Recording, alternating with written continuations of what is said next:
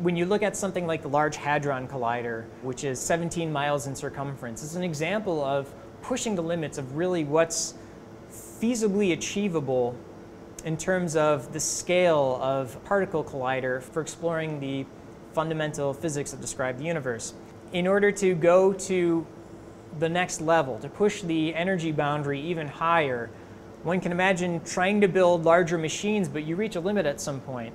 And in order to go those higher energies, we have to think of a paradigm shift in the way that we accelerate our particles, so we can accelerate them to higher energies in much less space. Plasma wake-field acceleration is a new concept for accelerating particles up to very high energies.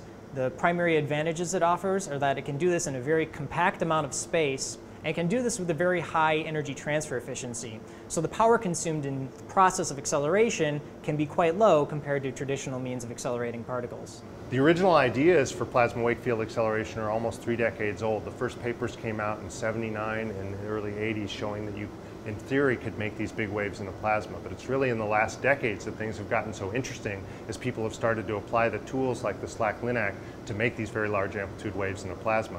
So FACET's really a progression between showing that we can make these large amplitude waves in a plasma and use them to accelerate beams that actually have the properties that experimenters and researchers want.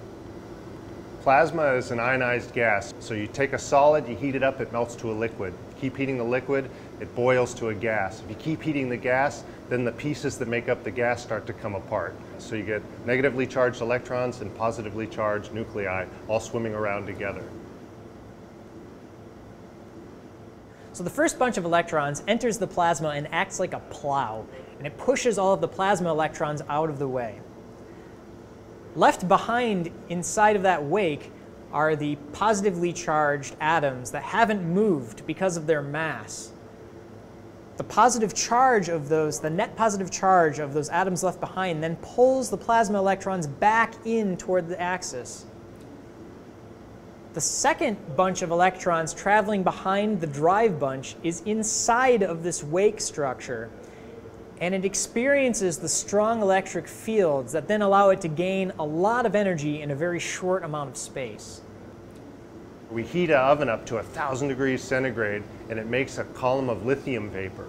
And then we ionize that lithium vapor using a laser pulse with a special focusing optic called an axicon, and it ionizes a very long filament in that plasma, which we then align and put it right on top of the electron beam trajectory. So now we have that ionized lithium vapor, and then we send the particle beam in right on top of that, and it generates these large amplitude waves. So we hope in the future that using plasma wake-field accelerator technology, we can make accelerators that instead of taking kilometers of space to get these beams up to the very high energies that are useful for particle physics and photon scientists, we hope that we can make these very same high energy beams in a much more compact space that you use to fit in the basement of a hospital or in a university, so that many more researchers can have access to these great tools.